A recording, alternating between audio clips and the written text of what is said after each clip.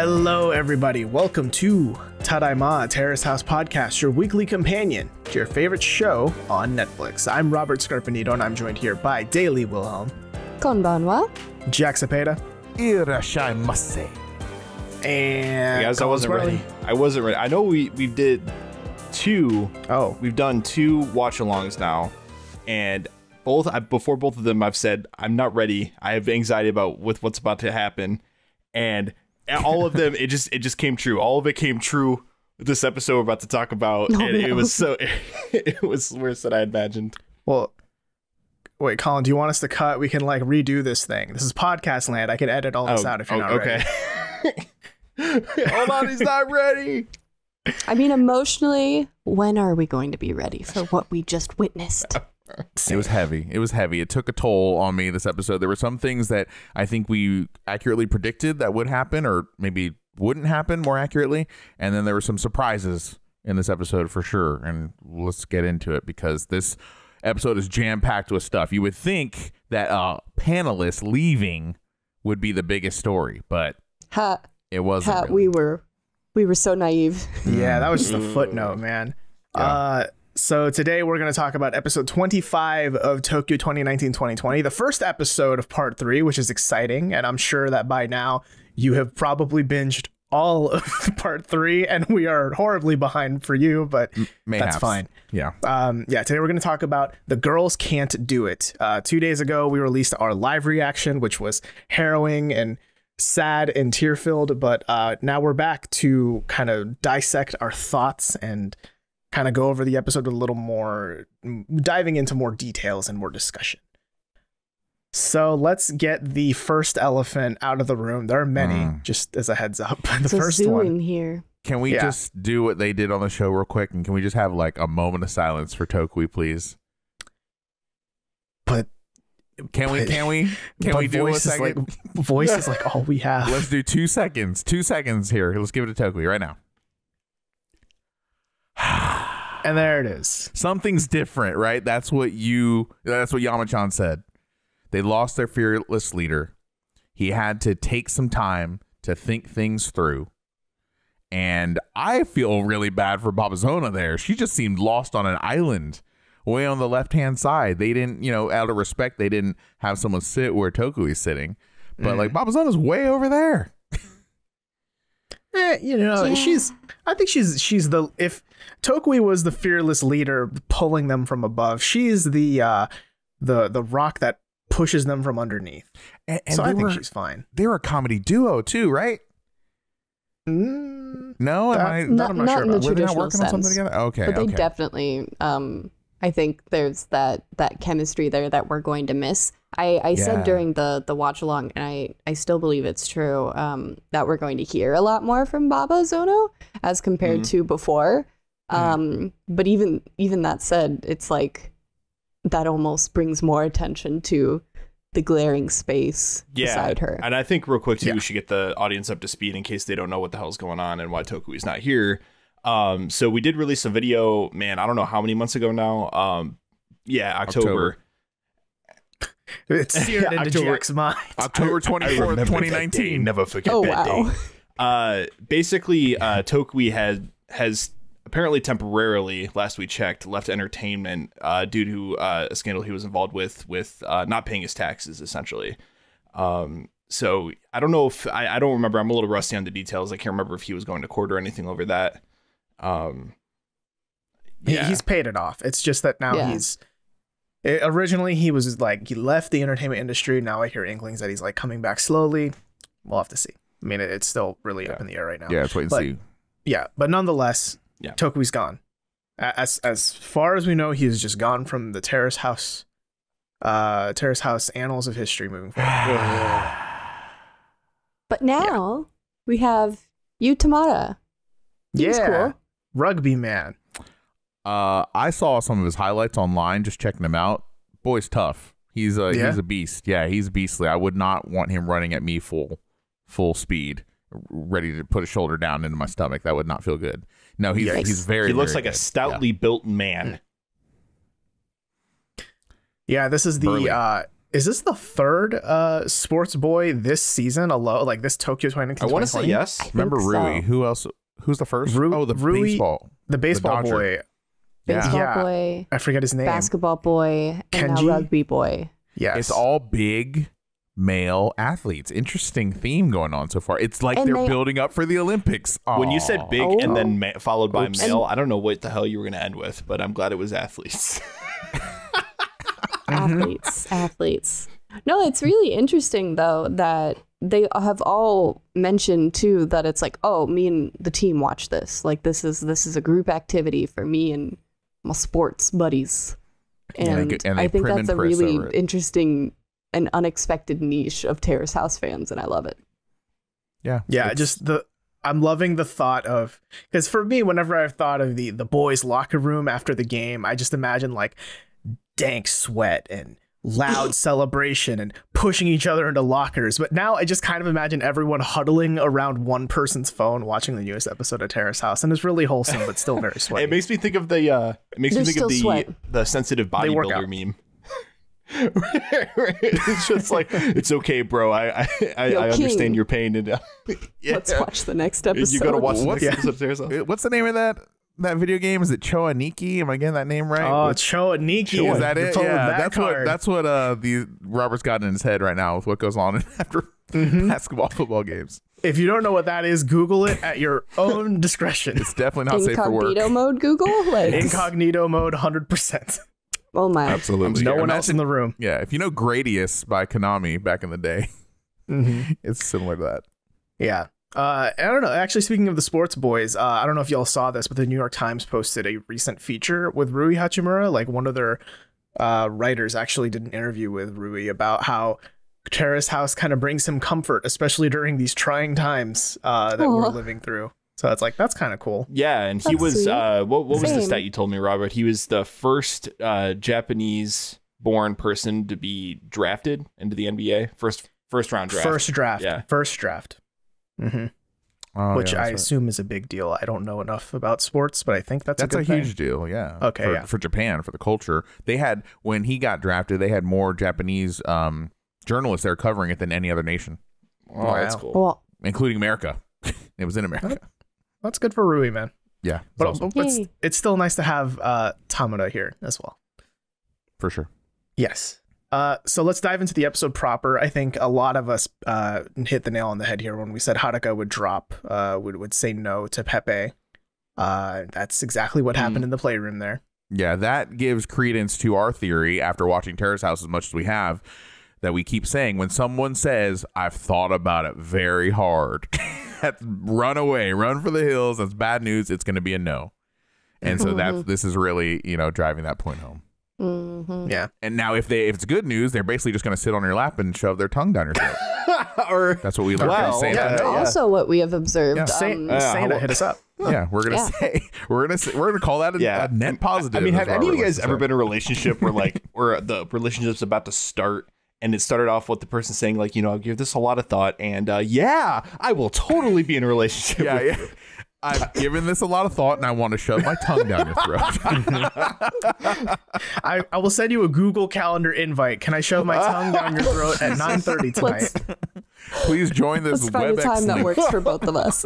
I can set up a Zoom meeting. Wait, don't I do need, that. to That's not pencil this, secure. I need to pencil this tongue session in. But I don't know. It's interesting that it's something that we all kind of thought when we first heard that Pepe was joining the house. I remember there were quite a few of us who were saying, "Man, if he's a mangaka, that's a busy lifestyle. I wonder how that's going to get in the way of his love life." And it got super in the way of his love life because that was one of the driving Whoa. reasons. Haruka said, Surprise. "Yeah, it's like you're too busy. Like we don't hang out." Yeah, one of the tragic parts about this is Pepe's when he goes and talks to Ryo in the room, in English, by the way. And he talks about, one of his coping mechanisms for him to deal with his own workload. And that was by telling himself day in and day out, well, I'm doing this so I can hang out with Haruka. That's so sad. Yeah. That is so sad. He spent that many, weeks and months doing that just so he could spend time with her, just to have her say it's not enough. Yeah, but it is what it is, man. Like everyone Right. has something they're looking for in a relationship, and it just wasn't there for Haruka. Damn. Yeah. Yeah, I think the sadder thing to me is that Pepe says this a lot later throughout this episode, about this 50-minute gargantuan episode. But he says, cool, the easy work is done. Now the work gets harder and longer, and I have to do more. So it's like, if these past, 4, 5, 6 weeks were his easy times. It's coasting.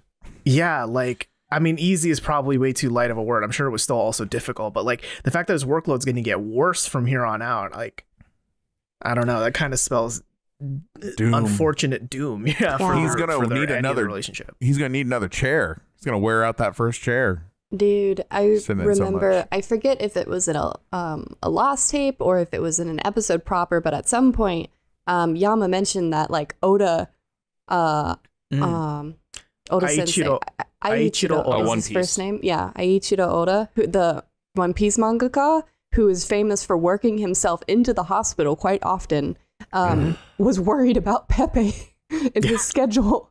That's saying something. Why can't there be a better work-life balance with that? Why does it have to be such a sacrifice? Well, I think if we compare it to American comics, let's put on our nerd glasses a little bit here, right?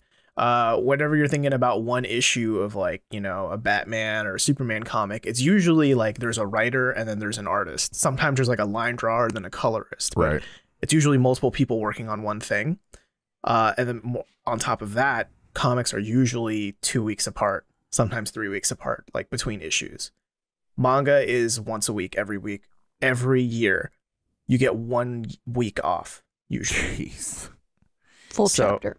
Yeah, Crazy, and Pepe's working on all this alone, right? I mean, he has those 2 assistants who I assume would probably do like coloring in or inking, but he's still doing like a bulk of that workload. Jeez. And you still have to like supervise and be like, hey, let me check your page, or like, oh, like this is what I was thinking. It's still a lot to manage. Brutal, man. I hope it pays well. Well, did I open the sours? So in the next scene. But it was still cool though to see him and Rio, you know, interact in English too. Yeah. You know, and it's not even the only time Rio is speaking English in this episode. Yeah, this is the first time I really felt like some of Pepe's like frustration with everything going on. Like, I think he channels it quite a bit into his manga because he's like, I have this, like, people look at me and they're like, oh, you're Italian, you're very handsome, like, you must always get girls. But, like, he has just very recently had kind of his glow up. And so he's very much still in the mindset of, like, the nerdy otaku that, like, never really had that, like, Playboy phase. And I don't think he's going to have that Playboy phase. But yeah, people are like, oh, you'll be fine. You like, get girls all the time, right? It's like, no, I don't. No, I really don't, man. I really got to ask the question because this came up a couple episodes ago when Hanukkah said, let me read your fucking manga. No, she was nice about it. But she sat at the table with them, remember that? And then she read like a bunch of pages and then she just got up and said, okay, I'm done. And then just walked off. Like, yeah, I forgot about there that. is like, you know, I just wonder if maybe, I mean, she didn't seem like the target market, I guess, for his content. I just wonder if she like fell in love with it, if maybe she would be willing to forgive more of, you know, him not having enough time, but maybe it just wasn't her thing. So she's like, nothing, no foothold here at all to cling on to. You know what I mean? I just wonder if it played a role, I guess. Because it was weird, that interaction when she just read it and then left and didn't give any feedback, right? Yeah. That's true. Also, actually, here's a fun thing to point out. Have you noticed too, in their few moments of courtship, it was always Pepe showing interest in her interests. He played Pokemon Go because she really, really likes Pokemon. He really, I mean, I'm sure he likes sports cars as well, but I'm sure he, like, you know, played up his interest in drag racing more because Haruka does that, right? And drew some for her, yeah. Yeah. Whereas for her, that little moment that you just told us about, Jack, that was maybe the extent of how much Haruka showed interest in his interests and his hobbies. Seems she very still has different. Trouble caring about people. Yeah, manga seems to me, at least culturally, speaking from, you know, Western perspective, like to be very different than golf and going out to bars and sports cars. It's like on the other end of the spectrum there. So it's just sad. I guess I'm just sad that Pepe was all into it and he was like working so hard to spend more time with her, and it just, fizzled or didn't really become anything. I think based on what Robert's saying, especially too, I think it's kind of a silver lining that they don't get together too, because if she's not putting much investment into his interests and she's not really taking initiative, and also on the flip side, you have Pepe sort of making Haruka out like he's putting her on a pedestal, right? Like he's making her this person that he looks forward to as this sort of relief from his work. And if they were ever to get into a relationship, a lot of that stuff, it's going to build up as ill will, really. I'm not sharing interests, or someone not showing interest in any of your interests that's a fight waiting to happen, really. There is a sobering statistic that I have to share because I was expressing this horror earlier. 0-3. That's what we fucking are here for T20 on relationships. 0-4-3. Fucking goose egg. Nil, nada, zilch, nothing, no love. And they were very boring courtships. Well, and also boring. And none of them were good. And come on, man, we're in part 3 now. This is episode 1, part 3. And we're starting from square one. Because Rio, we'll get into it, but he expresses how he feels about the two girls in the house.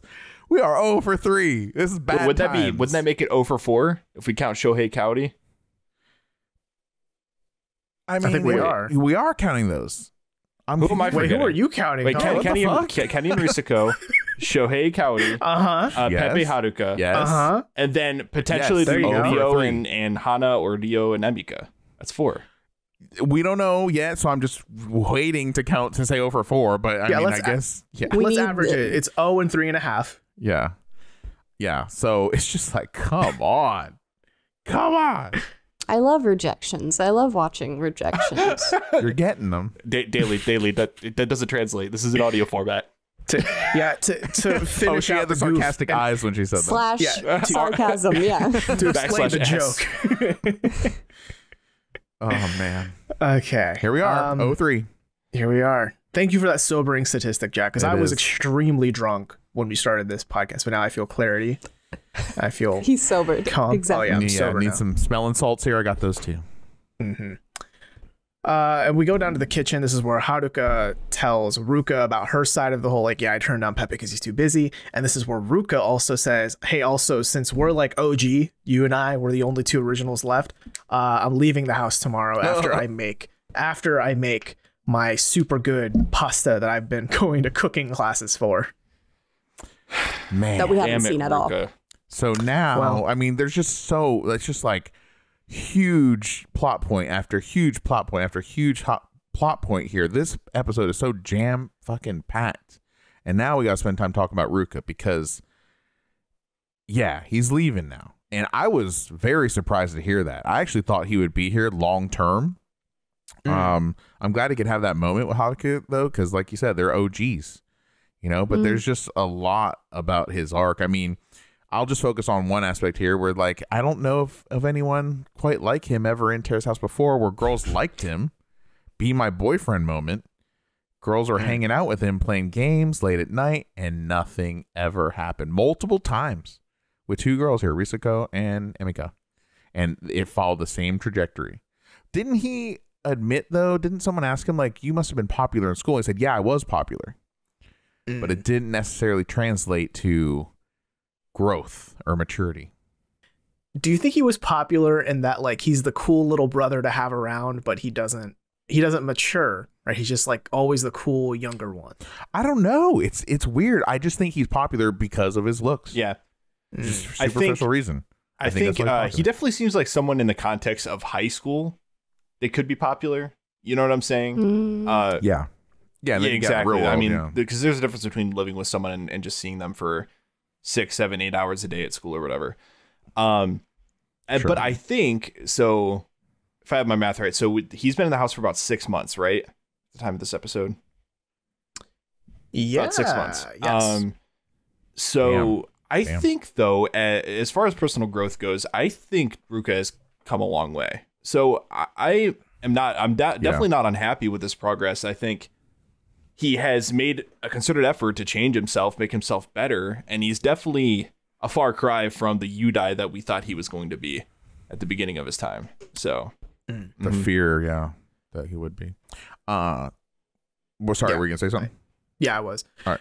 I think based on Ruka's whole arc here, right? Because we already watched all this. We already know he makes that car broccoli tropie, right? And he gives his little speech in English, and it's a very heartwarming and touching moment. And I think watching that scene solidified my character arc on coming around to Ruka, and I think he's, if we have to say good and bad members on Terrace House, he's one of the good ones. He definitely is on the positive side now. Absolutely. He had a very satisfying arc, I thought. One of his greatest shames, the broccoli pasta carbonara style, he judo flipped that shit and turned it into a big victory there at the end. He used the inertia of that, which is cool. And my theory on Ruka, I don't think this is too far-fetched, but the man was reading the comments and taking it to heart. We were saying this a long time ago. We were saying this like 4 or 5 months ago. Like, wait a second, you want to be Spider-Man, but you don't speak English. You don't even, we've said it multiple times, you don't even go to the gym and work out. And he's doing all of this stuff. He's taking English classes. He's going to the gym with a personal trainer, no less. That's like pretty serious, and it can't be a small investment in time and money. But he's in the comments, and he's kind of taking the opposite takeaways from Emika, right? Because Emika, when the Terrace one, she's reading the comments, letting it defeat her. He's reading the comments and actually taking it as like solid advice. Yeah. And that's really cool. And I just overall, I totally agree with Robert there. He is definitely on the good half. I really was satisfied. I actually wanted him to stay longer because, we've kind of had a Ruka drought over the last few weeks or so. He's just kind of fading in the background. But I will miss him. I can't believe I'm going to say it, but I will miss him. Wow. I didn't think you'd say that. Yeah. I didn't think, because, we have had like the explicit conversation before where it's just like, get out, make some room for someone interesting. Yes. Yeah. Come on. But I mean, it is just like, for me, it was very sudden. Like, I feel like it could have happened at any time, but I don't really understand like what triggered, like he was like, was it Haruka saying that like, yeah, she was going to leave, or like what exactly was the catalyst that he was like, okay, my time is probably done here? My theory is that he just felt like he needed to right the wrongs and then get out. That's what it seems like here. That's why he timed everything the way he did. You know, I think he just wanted to show a good arc. I think he wanted to get out of the house, and he's like, well, I don't want to leave in this state. I want to show that I'm improving. And so that's my theory there. Something I kind of want to throw out here to this group, because it's a way we watch the show. I think this is one of the very few times where we are the most caught up to all Tokyo 2019-2020 content before we walked into an episode. Meaning we've seen every another Terrace clip like preceding this episode, right? So we've seen everything from the cutting, well, maybe not the cutting room floor, but we've seen everything up to here. So could you imagine watching this episode, seeing Ruka deliver the speech, but we didn't see those another Terrace clips where like, the one that I think comes to mind for me the most is the one where he's working out, right? Because for that, it's like, this shows he's truly trying to do personal growth. And like Jack said earlier, like that getting a personal trainer is a really big deal, and that shows that he's trying. But if we had walked into it, which I'm willing to bet maybe 90% of people who don't watch this show or who watch this show very casually do not know about the another Terrace clips or wouldn't have seen this, right? Sure. Yeah. Do you think they would have come into this episode thinking, oh, this kind of seems sudden for Ruka to leave? I don't know if he's really grown enough, but yeah, sure. I think it would have been sudden for anybody. It just was like, it took me by surprise. Like I said, I thought he'd be there kind of forever. Yeah, I think those people are just going to be more, maybe a little bit more negative leaning than we are toward him leaving, given that we have more context than the average Terrace House watcher. But I mean, as much as we gave him shit and as much as we made fun of him, I think out of everyone that leaves in this episode, I might be the most upset about Ruka leaving. Yeah, really? And yeah, but are you sure? I want you to think about the whole episode. Yeah, are you sure?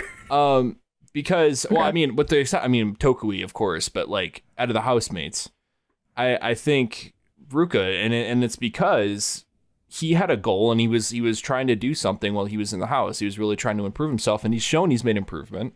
And I think that it's upsetting that he's kind of fallen into the background in the past few episodes, but I don't know. I guess it was kind of comforting knowing that Ruka would always be there, and he's always kind of an idiot self, and we can always get some form of entertainment or interest out of what Ruka is doing.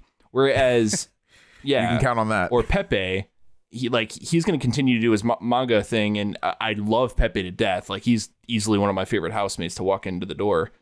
But at the same time, especially with him getting more busy, he just wasn't going to be that entertaining in the house. I can promise you. So. Interesting theory. So what I will say was that, since, what was that song called? Shohei song in O&D, Rose? Rambling Rose. This was absolutely the most tears shed.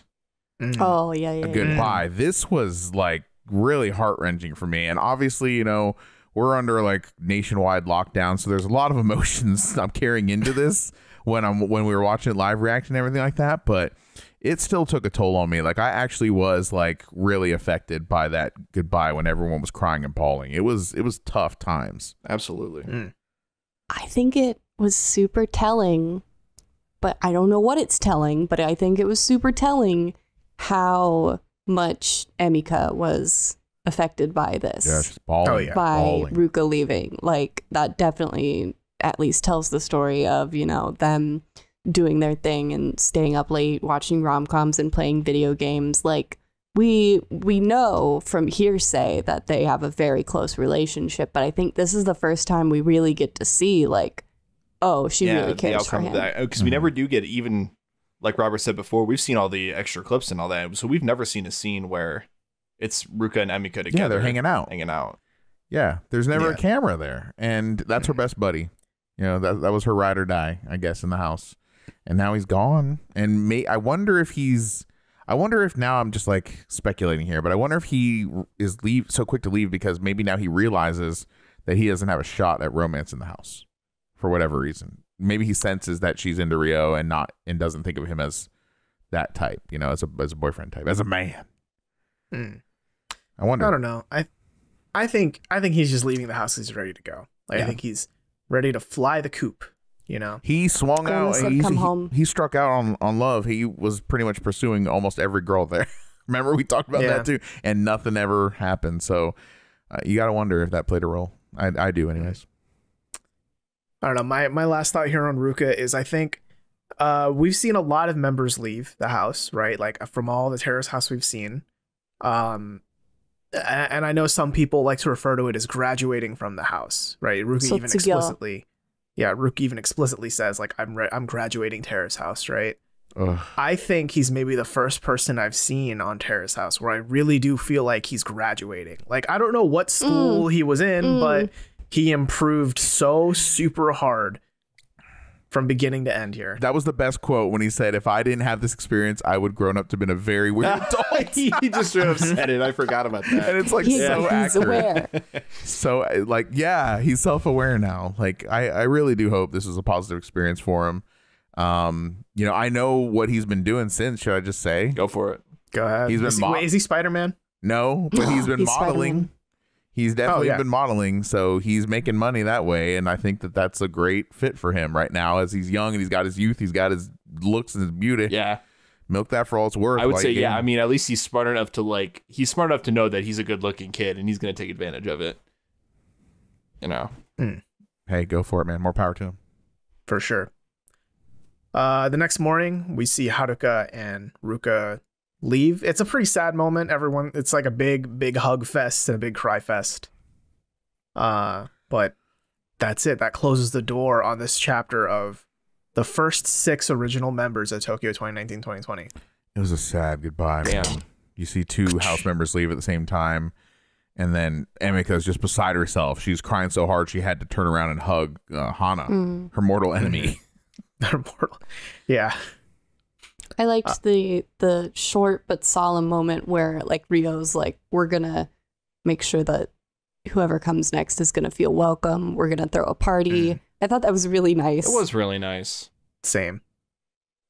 Yeah. I don't know. Ryo right now seems just like the most positive beacon of joy in the house. Yes. I mean, I would say Pepe, but yeah, you know, he's leaving. Yeah, I think Ryo is going to become like kind of the rock of the house that keeps everyone together. We'll see.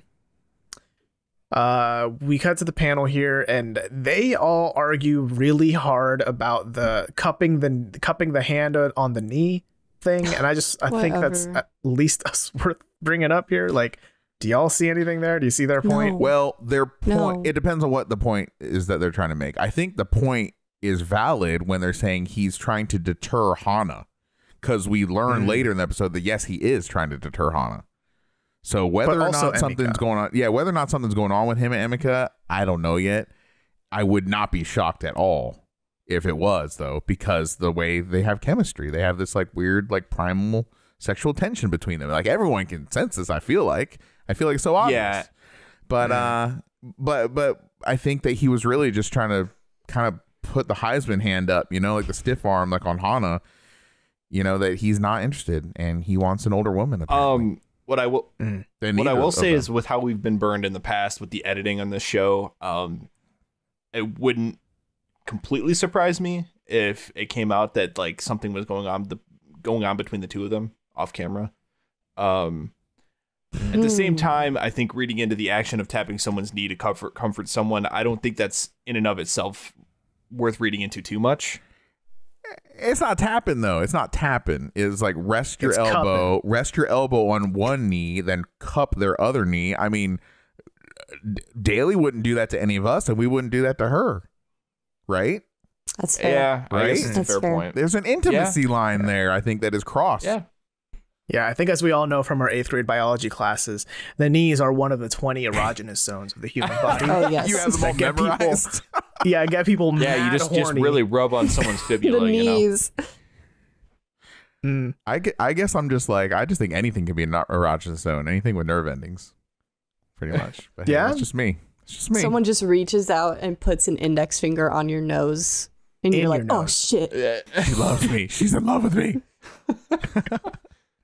So I'm I was about to use fate as the next example. Then I was like, nope, that's a real thing. That's a real actual. Stop. Yeah, you name a body part, there's someone out there with a fetish for it. I promise you that. Quentin Tarantino, we're looking at you.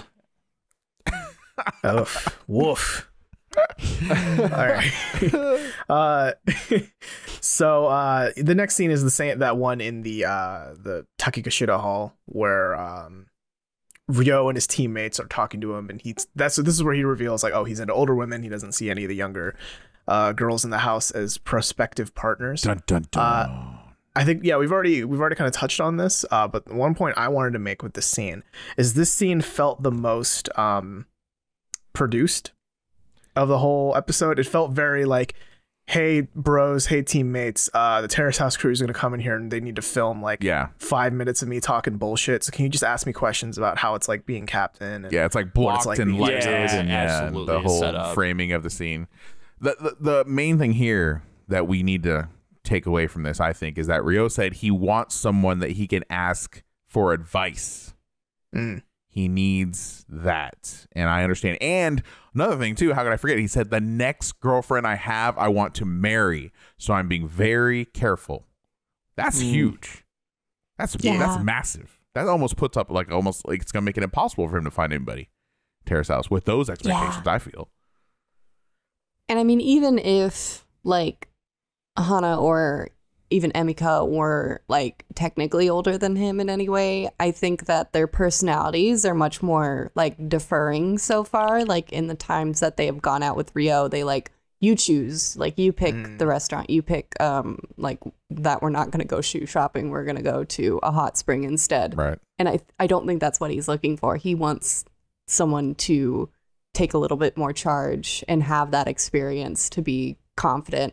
And that's just not what's at the house right now. Yeah, I can identify with that. I don't know. It's a strange thing when you I guess have relationships. Sometimes you just want different things at different times of your life. And like, I can identify with that, saying, hey, I want to talk with someone that I can have like really deep intellectual conversations with that will actually give me very helpful and insightful advice.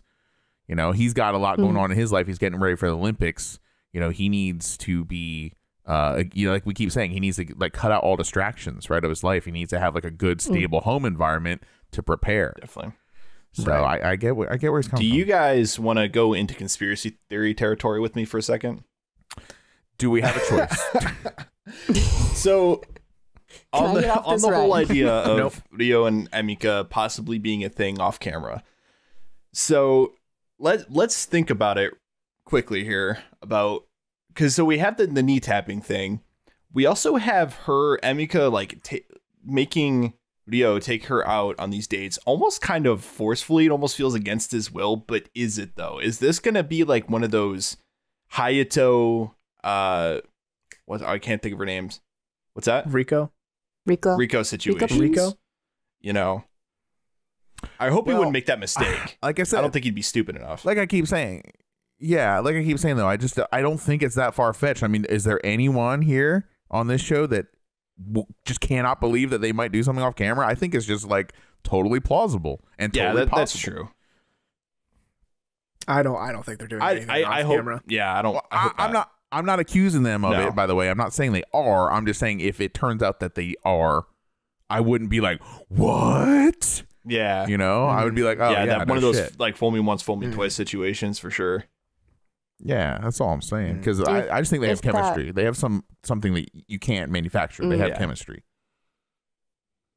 Like if they were acting on that chemistry off camera, I think that something would have, like we would have had some hint of that, because we have two different conversations between Hana and Emika where they both seem to be kind of on an equal, I guess, playing field as far as when it comes to Ryo, when they both kind of admit like, yeah, I like him. Oh, I like him too. Yeah. And I want to explore the possibility too that we could definitely be reading way too much into this knee tapping thing. Like he might just be that kind of guy and just does that to a lot of people. Well, because editing, this is the first time we're seeing it. You know, so that's that's a possibility too. I know those touchy-feely kind of people. We had when I opened up a restaurant, hold on real quick, Robert. When I opened up a restaurant in Columbus, it wasn't my restaurant, but I was one of the first employees there. We had a manager there that was very touchy-feely with all the girl bartenders. And we called him Sexual Harassment Bob. What's his name? Well, and it's like we all know these touchy-feely people, like they're creepy, but I'm not saying Ryo's that. I don't know what harassment Ryo? Sexual harassment Ryo. I'm not saying that, but I mean, he might be just one of those touchy-feely people. So are you saying that he's like a serial knee cupper? Might be. That's not any better. But we've only seen it once. Look so out. We have a serial knee cupper on the loose. Pull your skirt down, girl. Put those knees away.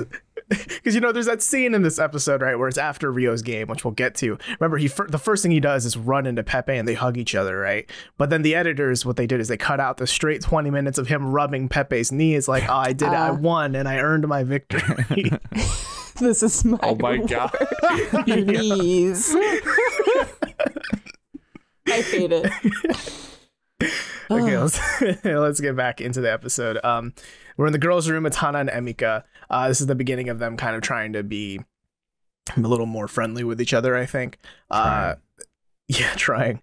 Emika, well, actually, the first thing they talk about is how apparently there's the article going around where Ryo's team announced he's on the Terrace House, and all the fans are like, you should be focused on training, not this bullshit reality TV show. Fair. God, fair, but can y'all just like get off people's nuts? Yeah, like come on. Get off my knee, man. Yeah, get off my knees, man. Just jumping ahead a little bit too here. Fucking Ryo plays a killer game later on in this episode and gets like MVP. Yeah, so get off his nuts. He's killing it. He's doing fine. He's not suffering. Putting time into practice. I get what you're saying, but when you're trying to be like a world-class athlete, I get both sides of the coin here. Fair. But yeah, then they say, let's make plans. Let's grub sometime soon. Let's do a grub. Messy. Remember restaurants? No. Remember going and sitting at restaurants and high-fiving people at a table? Those were the days, weren't they? Back in the before times. Yeah. And then the two girls come downstairs to the kitchen, and then Hana gets super duper fucking excited because she wanted to ask Pepe to cook, and lo and behold, he's cooking already.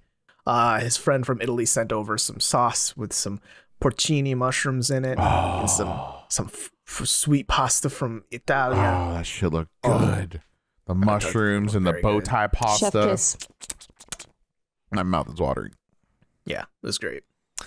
And yeah, this is where Pepe starts saying, yep, it's going to be busy. Moving forward, it's going to be really busy. And frankly, this probably should have been the first sign for us to be like, yeah, he's definitely leaving the house soon. Yeah. In retrospect. Yeah. Yeah. Yeah, get nervous when somebody's cooking you shit. It might not be good news at the end of the meal. And then we go to Kanagawa, where Emmy and Hana eat food at this place called Pizzeria Liana. And this is where they both basically kind of declare an amicable war with each other. Like they both reveal like, okay, yeah, I'm into Rio. Yeah, you're into Rio. Let's, may the best girl win. Let's share this experience. When Emika revealed that information to Hana, I just thought it was so fucking funny because Hana's like, oh, cool. She like smiled. It was like acted all like happy for her and then high-fived her. It's like, what? Yeah, you hate this. You hate this. You're not going to be honest about it because it's awkward, but I mean, maybe she's not like inherently like fuck you about it, but she's like, oh, that's going to be inconvenient, or like, oh, that's kind of disappointing, because it did seem like a new step forward for them in their relationship, because Emmy finally was like, yeah, you know what? I get what you were saying about me and Ruka when you were pushing things. I see what you meant. Like, watching rom-coms together, of course you would think that. And I like that Emika says too that here's the real reason I was so mad about it. It's because I like Rio, right? So it's like she's becoming very honest, and this is like a good step to them building a good. I mean, it'll be a relationship. I don't know if we can call it a friendship, but it'll be a good relationship. That's what I brought up during that whole episode, and what we talked about as a show was that this is a problem. They're having an argument right now because Emika cannot be honest and open with her feelings for Rio. Everyone knew it. The panelists knew it. Everyone knew that she was upset about that, how that conversation went when the braids were getting taken out of Hana's hair because she liked Rio. Everyone knew that, but Emika just wanted to hide that fact for whatever reason because they didn't have good communication. So I'm glad at least they're opening up that channel. They can be open and honest about it and discuss it, civilly, it seems like here. Better late than never, I guess. So do you guys think this is going to turn into a similar relationship to Noah and Shohei from OND? Kind of like best man win? Because obviously the difference is the person that they're going after likes neither of them. So exactly. And they're fighting over a fucking prize that is not even there. Right. And they don't know it yet, but we know it. It's juicy. Tragically juicy. Mark your calendars, everyone. Episode 31. That's going to be the episode where this episode 25 is live for the Terrace House people. That'll be the episode where Emika and Hana, if they're still in the house, who fucking knows? Right. That'll be where they see Rio say, I don't like either of them. Oh, say it again? Which one? Oh, shit. I feel that's too far away. I feel like it's going to happen before that. Yeah, shit's going to happen. Yeah, that's a lot of time. Well, maybe already, if you're binging, you've probably already seen it. Yeah, you already know how wrong I am, probably. Oof. But yeah, no, that's it's good to see them finally be honest with each other. Yeah, just be transparent. It's a good start. Yeah, it's just a good practice. If Han-san was there, he would have told him this a long time ago. Then we cut to the scene in the Yokohama Bunka Gymnasium. It's a home game where the B Corsairs dunk on Akita 75-60. Rio is fucking a beast on the court. Yep, he destroys. R-Y. Rio. Rio. That was so cute. Pepe. That was so cute. I just love that Pepe comes in there wearing a vest, and then the next shot of him that we see, he's wearing Rio's jersey. Yeah. He dropped his vest on the ground. Actually, I saw that a couple times. Yeah, Rio, though, he's very good. He's team captain for a reason. He got the mic at the end of the game, thanked the crowd for coming out, saying, hey, we need your support when, games don't go that well. So, thank you for being here today. It was highlight, man. I mean, he's just as good as Captain Tsubasa, ever was. It seems. And can I make can I make that moment a little sweeter? I'm willing to bet that when he said like to the crowd, thank you all for your support, I'm sure he meant that, but I also think part of it was him saying that directly to his parents, who might have been in the crowd, because remember, he chose that team because he wanted to be close to home. So he could have totally been saying that like, hey, mom, dad, thanks for coming to this game. Maybe. And I hope you continue to support me. I hope they come on the show son. at some point and we see them. Yeah. Oh, that'd be great. Wonder. Yeah. But yeah, the other thing I want to point out is, yes, he does hug Pepe at the end of this game. Nothing really for Hana and Emika, just high fives. He's just like, hey guys. Just high fives. And he's like, oh, I'm sweaty. Yeah. He didn't say that for Pepe. What's crazy is that they're breaking the rule. At least here in the West, we have a rule. When you go, it's an unspoken rule. When you go see the concert of a band, you don't wear the shirt of the band you're going to see at the concert. But Emika didn't get that memo because she's wearing his shirt with his face all over it to his pirate shirt. Yeah, to the game. I didn't know that was the thing. And then Hana had one, neither. But I think she said it was wet, so she didn't wear it. And then Ryu's like, I don't feel loved. So he wants them all to be adorning his face. Wouldn't you say it's different though for sports? Because like people wear jerseys for like their home games all the time. I'm not being serious. Like, I'm just making a joke. Yeah. I get what you're saying. Yeah, I'm going to keep doing it anyway. Yeah, I will wear a basketball jersey to a basketball game or a football jersey to a football game. Totally. Right. But yeah, then we go home. We're in the living room, and it's Ryo and Hana. And here it's like kind of eerily apparent how much Ryo is super not into Hana because he's doing electrotherapy on his foot, and she's just trying to make basic small talk, and he doesn't seem to be giving her that much, I think. And then she brings up like, oh, I had a lot of fun the last time we drove, and he was like, what was that? He just blanked, didn't even remember. And she had to kind of like jog his memory, like, oh, that last date we went on. And he was like, oh yeah, that was fun. Oh, I was like, ooh, not good. Yikes, guys. Woof. Yeah. I don't know. I mean, I don't know if Hana got the message there, but she's still like, hey, let's still get dinner sometime. Well, and he's like, yeah, sure. Yeah, and like, okay. The thing about it is, I think she's fighting for inches here, man. But doesn't feel like she's getting anywhere. Not with the Ryo. The thing about it is that ever since that conversation she had with Emika, now the girls are distracted with each other. Like they're trying to beat each other and trying to win over one another rather than paying attention to Ryo and what he's doing and what he's not doing is my theory here. They're more focused on winning now. Right. They're not even thinking about what Ryo wants. It's all about what they want. They're going to be completely blindsided. That's exactly it. And I think even if Ryo like picked either one of them, I think they wouldn't even really know Ryo. Like they would be so focused on the competition that they wouldn't even really like the prize at the end. They were just more so concentrated on winning, like Robert said. The idea of him. I just want to go around the table real quick. Just like if you had to pick one, who would it be? Emika or Hana to be with Ryo if he liked one of them? I'll go first. I would say Emika because their chemistry. Yeah, I think I'm in the same boat just because they're both just horny for each other. Yeah, exactly. I feel like that's more interesting to watch. Yeah. I like Hana. I'm in the Hana camp. Why though? Why? Yeah, Why? I'm also going to say that. Yeah. But yeah, why though, Colin? Because I think Hana means really well, and I think if she just got over her sort of, I don't know what it is, like giddiness over Ryo, whatever you'd call it, nervousness, shyness. Yeah. I mean, we've seen, especially during the onsen date, that they can have a good time together. They have a chemistry there. And I like how she isn't like super demanding when it comes to that sort of thing too. Like Emika is like, oh, hey, you need to go take me to sushi in Ginza because I wore your shirt. And it's like, I don't know, that sort of thing is just, that doesn't feel like a relationship. It feels like you're just making someone kind of your slave. I don't know. Yeah. So similarly, like for me, it is that that dinner date after the onsen date that I believe was just a lost tape versus a like actually in the episode. But the conversation they had was very mature. They were able to go back and forth, and it wasn't all about Ryo or it wasn't all about Hana. They were able to share a lot of things about themselves, and it felt like a date proper, and I haven't gotten that same vibe with Emika yet.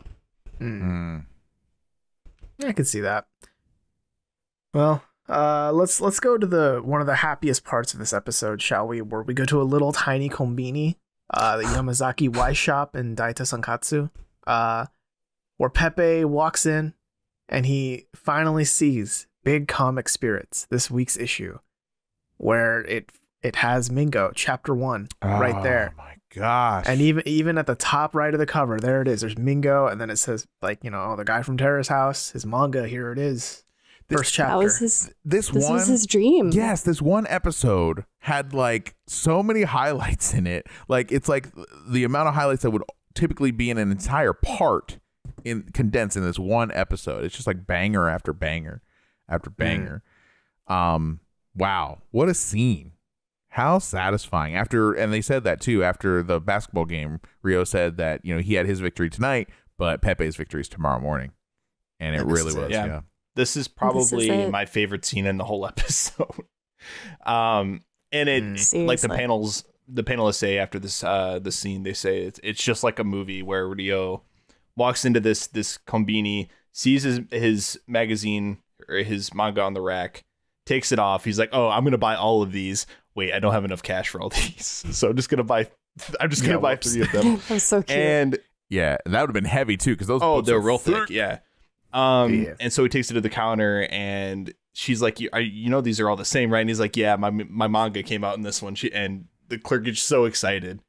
She's like, I'm gonna follow along, and you're my favorite manga artist from now on. I'll be your biggest fan. I'll tell everyone about you. I'll make time to read it. It was so sweet. It was totally like an anime or something. Oh, absolutely. It seemed. I mean, like, this is the, like, we've only seen a meager slice of the culmination of him realizing this dream. Like, the boy learned Japanese, moved to Japan, started working like on art, like on other people's art, and then got a deal, drew his own, worked on that for weeks and weeks and weeks, and now he's premiered and he's in like Japanese kombini shops. Like, that's so crazy. Yeah. Wasn't he? Oh, I'm so happy for him. It is awesome. Wasn't he apprenticing too? Isn't that when we first saw him too? Under another mangaka. So crazy, man. It's like the dream. It's like the dream gig, It's just I guess a shame that now he's married to this, and he's not going to have room for a life, really. But it's the life he chose. But keep in mind too, he's being published in the same magazine as like hit superstars like Inio Asano, right? Not like, I'm not saying Pepe's that big yet, but there's a chance he's in a very good place to be seen by many, many people. Absolutely. It's pretty crazy. And he's not doing like very niche stuff. It's like, it has a very broad appeal, I feel like, as far as manga goes. So these are lad mags, right? Like, it's all chicks with like their bathing suits on the cover, right? These magazines that he's in. Right? It's all about sex, and like all his manga is like about like maybe having this loser having sex and like girls bending over and full nudity and all that, right? It's like it's adult. Yeah, it's adult. Okay. It's just interesting to see it like in a big, right in front of the door in front of this old lady. Yeah. Like, it's kind of funny. I just calling it how I see it, I guess. That's fair. Yeah, Inio, like Robert was gonna say, Inio Asano has some very graphic scenes in his books. So it doesn't exactly surprise me that it's a magazine aimed at older people. Do you guys have any insight on this? Is this like more like single guys targeted, or is this like guys, girls, no matter, like mass appeal, or like who reads these kind of manga? I'm just curious if you guys know. It totally depends. Big Comic Spirits is definitely not like one of the very specific genre niche. Okay. It's more like seinen, which is like the like upper level, like more mature than like Naruto, more mature than like the typical like what we call shonen, which literally means like young man. Okay. So like what they have a broader appeal, like it, like girls and guys watch or read it, but also I guess Mingo is just like it's a wide appeal for an older audience. It's not like the very niche genre stuff that you can find in other magazines. Interesting. If that makes sense. Okay. Yeah. Basically, seinen magazines are like geared toward adults, and more often than not, I've noticed it's kind of geared toward like the adult male. Okay. But that's not to say it's like, oh, you're a girl, you can't read this. Right. Yeah. Yeah. It just seems like a dude's magazine because, like I said, it's just usually young women in bathing suits on the cover. So You'd be surprised. That's just everywhere. I hear you. Mm-hmm. In Japan. I would just like to say on Pepe though too is I think it's so insanely awesome to see the product. Like we get to see the scene where he is experiencing the product of all of his sheer will and hard work. Like he alone got himself where he is. Like he put the work in, he busted his ass, made all those late nights, and now he's here. Yeah, he sacrificed a lot. Exactly. He earned this moment. He deserves it. It was very satisfying to see. But now he's like he says, now the real work begins. Yeah, the worst is still ahead. Yikes. Yes. Yeah. I think this makes me think back to all the other times we've seen Terrace House members achieve their dream in one form or another, right? And it just makes me think that most of them are performers, usually. Like it's usually someone holding a big concert and we finally get to see them perform in that concert. Or it's like they're a model and they get to walk down that runway, or they're in modeling school and get to walk down that cool runway and it's a cool fashion show, right? It's usually some sort of performance.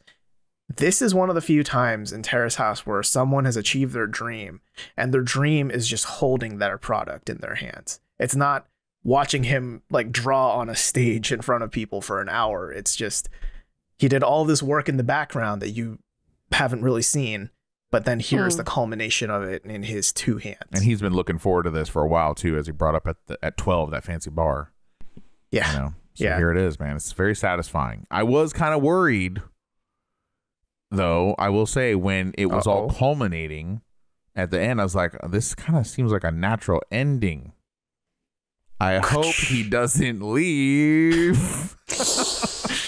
Well, you're right. He doesn't leave. And that's the end of this episode. No, in our what did we world. say earlier about be worried when people are cooking? Yeah, be worried when they achieve something too, It's, yeah. So we go to the kitchen now. It's Hana, Pepe, Emika, and then Rio comes home. And I love Rio's energy when he comes there because he's like, I searched everywhere, far and wide. I hunted for these, but I found them. And he pulls out like bags with tons of copies of Big Comic Spirits. Yeah.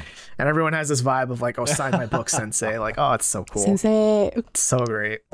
And then Pepe, to celebrate, he says, cool, I've made some tiramisu. I'm going to leave this one in the fridge, though, for you to have tomorrow, which is sad in retrospect now. And he pulls out this like weird tiramisu dip kind of thing. Something I've never seen that before. But it's like you get the lady fingers, you dunk it in the espresso, and then you dip it into the tiramisu dip. Good luck. It's just gonna be mush. Like that was terrible advice. Like I would just dip, just dip the finger in the thing in the custard, eat it, and then take a sip of espresso. Is probably how I would do it. Yeah. I want tiramisu again. I can't do that. That's pretty hardcore. I know, guys. Remember tiramisu? No. It was good. It means to bring joy. Yeah, in classic Pepe fashion, he always has a backstory to everything. Like he regaled us of the tale of how carbonara was first made. There's a story behind tiramisu, and I love that he's like, I made this because I want this to be a joyful goodbye. We're celebrating, my achievement. I'm celebrating my time here on the show, and I've made this thing that means literally to give joy. And tonight is my last night in Terrace House. It seems too short. His journey was too short in Terrace House for me. I mean, who would have guessed when we first saw him walk in the house? Hey, I'm the new roommate. Remember that on the radio or the intercom? And it was like, Kyrie's like, who the hell? Like, coming in with all this positive energy. Who's this fucker? Who would have ever thought that he would just strike out with love? Because he seems so ready for it. I just thought like the girls were just going to be smitten over him. We were smitten over him. Colin and Daly still are smitten over him. I fucking love Pepe. Yeah, but I just can't believe that he just kind of struck out with that. And we never really got any kind of closure or any explanation about him and Emika. They went on that date. I thought it was a great date. Zero follow-up. Zero. They just both really wanted to go to the ocean. Yeah, I thought it might have been a good thing, but it wasn't. Here's the explanation. Rio walked into the house. There it is. There it is. That's the explanation. In actuality, yeah. Yeah. Damn, But Pepe. I don't know. All I have to say so far, because keep in mind, Pepe hasn't left yet. He's going to leave next week. But for now, he hasn't left. The thing I want to say, though, is thank you. Because, Pepe, you have given us joy. Yes. Thank you, Pepe. In these past 12 weeks, I think he was on the show. Yeah, he's been on about as long as Risako and Kenny. Was it that long? I don't know. Just my days are blurring. It doesn't seem like I just want more, I guess. But I did take it as a bad sign that we would see scenes of him drawing back at his apartment. It's nearby, the house. And he said that he'll give everyone his address and they can stop in anytime and don't worry about bothering him because they're always welcome there. That was really nice. I hope that they do. And I hope we see him again. He's in the neighborhood. It seems like he can, it's within walking distance is how it seems. But I did, back to what I was saying, I think I took it as a bad sign that, man, this guy, if he's just staying at his other place like multiple nights in a row, as Haruka was saying, like I was worried, like how are you going to have a relationship with these people, so turns out that you can have one, but not a romantic one apparently. So I wish him luck in love, and hopefully he gets popular from the show, but whoever he dates is going to have to be very accepting of his work ethic and his lifestyle now, which it'll be hard for anybody. I feel like it's like military wife style.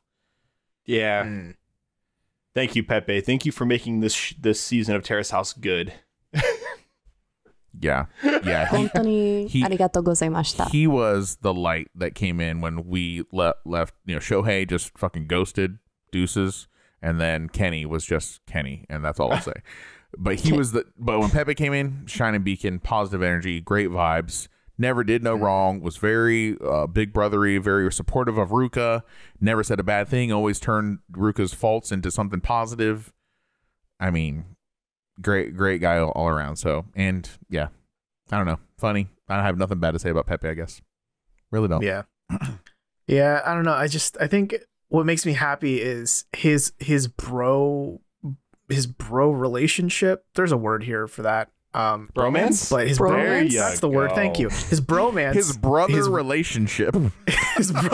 His brotherly relationship with Ryo. I love that has happened because we still it kind of feels like in a way we get a little bit of Pepe living on through Ryo because they're both, I mean, they're not the same person obviously, but they both kind of have similar vibes and like, they like to joke around a bit. They're both like kind of cheeky and confident. Right.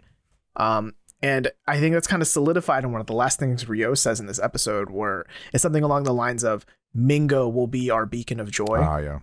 And it's just like, that feels like, oh, that's great. Like, that's the kind of friend you want. The friend who will champion your thing as like, that's my beacon of joy right now. Better than saying when we look up at the moon, we'll see the same moon. Oh, God, that's too cheesy. 1,000%. I didn't want to pass up that chance to dunk on Armand, even though I love the man. I love Armand and his new YouTube channel. What up, Armand and Eric? Armand is on YouTube official. Yeah, they're doing shit. It's crazy. It's in Japanese. Same. But I think that closes the door on this episode. This harrowing 50-minute cry fest of an episode. Dude, it was rough. It was rough for me. This is a lot of tears. This is the first episode this season that made me shed tears. Man tears. It's a hard episode to watch, man. Yeah, it was more than a single tear. One. I will say I'm excited for part 3. I mean, just in general, it's more new Terrace House, right? But I've been hearing some inklings on the subreddit where people are just getting like real nasty with these newer episodes, and I'm like scared, but also hella excited for all this possible controversy. Oh God, it's going to be more episodes where I have to put my hands over my eyes and I can't watch. Oh, I hope so. Hey, honestly, we'll see. I am here for it. Bring it on. Same. And we will be here for it every week moving forward here. We're going to cover one episode a week. If this is your first time kind of like, stumbling upon whatever this Tadaima thing is. We'll be covering one episode every week of part 3, which will be horribly behind because you'll probably binge everything. But because everyone's home now, and don't blame yourselves. I'd binge it too if I wasn't forced to not. Same. Yeah, we hold Jack at gunpoint every week to make sure he doesn't. Like, Jack, what are you doing? It's pretty brutal. Yeah, you're not doing what I think you're doing, right? They have an anklet on me that they can just remote shock me if they see me log into Netflix at any time. Yeah, If he's gonna be on Netflix, it has to be watching Tiger King. Yes, I'm behind on that, by the way. If you have any questions, comments, concerns, any theories, anything you think that we missed, you can email any and all of those things to us at questions@terracehousepodcast.com. Or alternatively, if you want to leave it to us in audio format, we do have a phone number now that you can leave a voicemail at. It's 614-349-6579. With our 100th episode coming up, we'd love to maybe play some of your voicemails if you have anything that you want to tell us, or the world at large that listens to Tadaima. So yeah, feel free to leave us a little voicemail at 614-349-6579. Yes, please leave us a voicemail. I want to hear those. Do it. Same. Do it. Next week, we will cover episode 26 of Tokyo 2019-2020, Internationalization at Once. What is that? Whoa, what? Is this a Bond film? What the fuck? It's 007 Internationalization at Once. Here's the thing. Do you think we're going to get, because they Thanos snapped the house, like half the people are leaving now that Pepe's out, right? It's going to be just that love triangle. That's not really a triangle. But are we going to get 3 people in one episode, you think? We'd better. Dude, that's a lot of chins and shins. Didn't that happen? That happened in O&D, right? 3 people in one episode? Mm-hmm. Yeah, it was like Soda and Maya and another girl. Really? Right? I don't remember. Okay. I can't remember if it was spread out across 2 episodes. I can't remember them ever doing 2 in one episode or 3 in one episode. I think 2, but I could be wrong. I need to go back and check the tapes. There's a lot of Terrace House out there, turns out. Just keep track. 3 new people, y'all. But yeah, we'll be here. I'm excited for these, hopefully 3 new people in one episode. Wow. Yeah, I say let's just end this episode so we can go fucking watch it, because I want to go see it. Yeah, let's do it. Let's do it. Yes, this has been Tadaima. Thanks for listening. Itakimasu.